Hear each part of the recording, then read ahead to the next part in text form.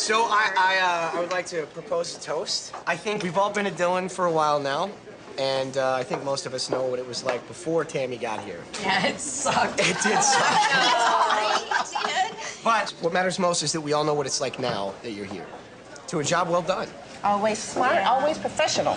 That's right, you get the job done. You get the job done every time in spite of all of that, you know, that political crap and that football stuff and just the district and everything. No, it's, I mean, it's really meant a lot to us.